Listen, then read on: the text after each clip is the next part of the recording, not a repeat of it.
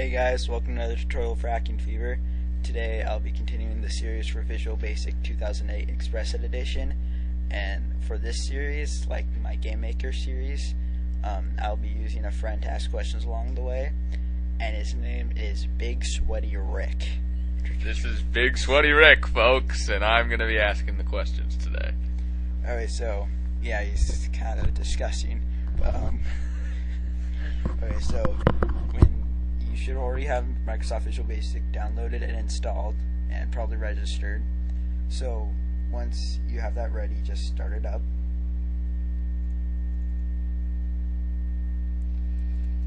Okay. There we go. That fit into the window. How do you fit it?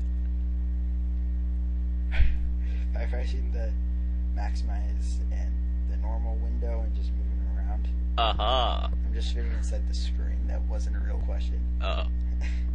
Okay, so yeah, he's pretty new. You can see how stupid he is. Stupid? So when you start up Visual Basic, you'll get a screen that's looking something like this.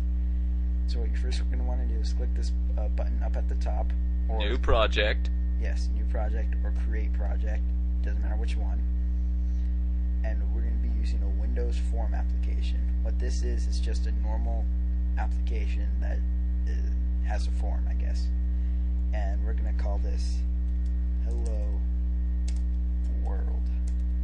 The reason why it's called Hello World is because this is a basic application for every first programming, like your first programming application, if you didn't know that already. So just click OK. And then you have to wait for it to load up. My computer's kind of slow because I'm recording this. So we just gotta let this load up. You'll see some stuff working over here in this Solution Explorer tab. Solution Explorer. Yes, Solution Explorer. You can see he's really, really stupid. So, you have the Solution Explorer, which what this does is it shows everything that's in your project, like in your application. So far we only have Form 1, which is the only form we're using, and click on Form 1 once and you'll be able to see its properties over in the Properties tab. You get a lot of this stuff. And what's all that shit? It's just properties. It's just properties of the form that we'll be using. So the text, what text means is the caption, pretty much. That's what they call so you could change it. Yeah. So let's just call this Hello World. Hello World. Oh, see, it changed. Yeah, it did. So once you get Hello World set up, if you already looked at the top, you'll notice that the name is still saying Form 1. This is because we'll be using Form 1 with the code instead of Hello World with the exclamation mark. Okay, so now I'll be showing you the toolbox. The toolbox has all of your stuff that you can use in your program. Your little gadgets. Yeah, and then you can code them with whatever you want to do. So I'll be just showing you a basic button and a text box. It's pretty simple. So let's see, where's the button? Oh yeah, they're at the top. They're in alphabetical order. Click on the button and then just click out here and it should make a button for you. So you got button 1. Can you rename it? Yep, see that's the text thing again, which is basically the caption. So let's just call it click. And then go to the toolbox again, go down to text box, click out again, and you'll get a text box right here. Just put it somewhere else on your form. You'll see it doesn't have any text in it that's because you don't want it to. Alright, so we got, and in the code it's going to be text box 1, and for the button is button 1. So let's start up a real code.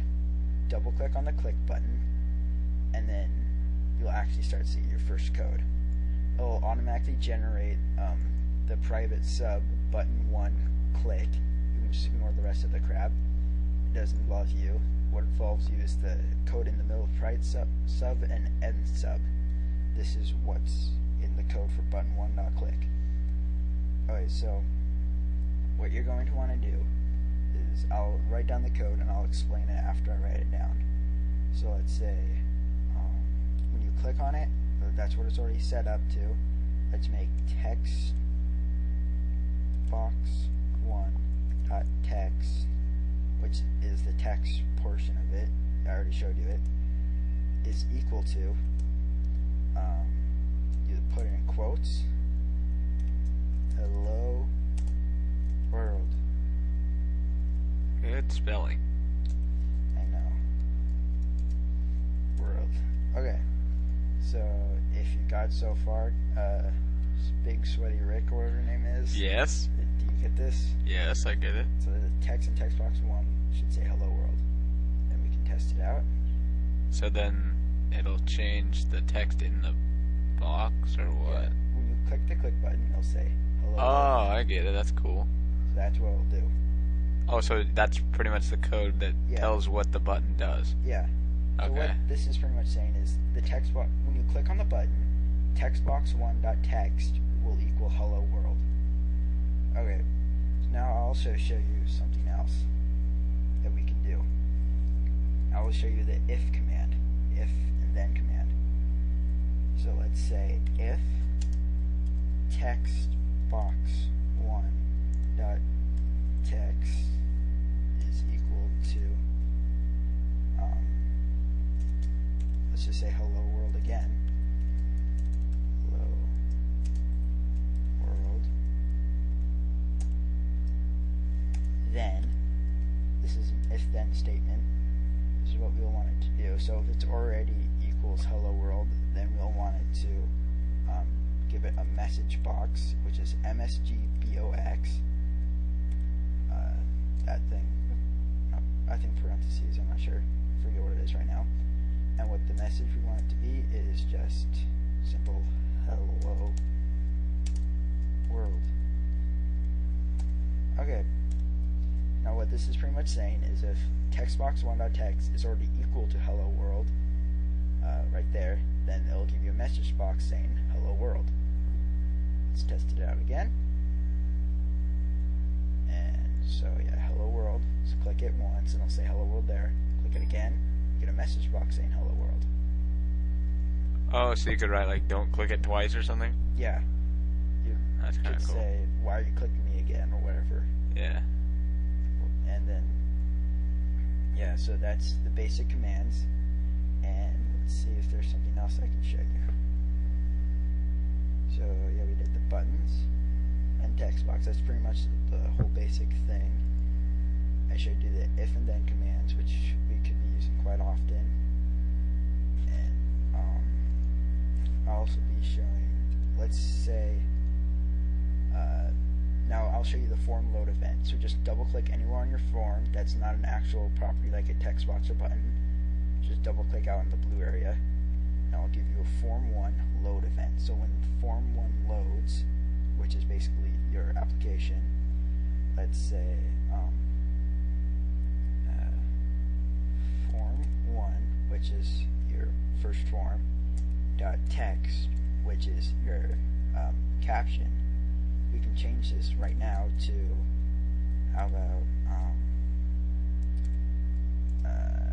put in quotation marks first, hey. So now instead of saying hello world, it'll just say hey. Oh wait, no, what was the problem? Wait, what does it do? Form1.text. Oh, because this is a form 1. See, the public class is form 1 right there. Is right there. So if we're already coding form 1, we have to put in me. Okay, so now what this is doing is when form 1 loads, we want the caption to just say hey instead of hello world. Okay. So can you test that? Yeah. See, and just pull it over and see the caption now just says hey. Oh, okay. Couldn't you just change the caption to hey then? Yeah. But I was just showing you can change properties of codes inside. So thank you for watching this tutorial, and I hope you can continue watching the rest of the series.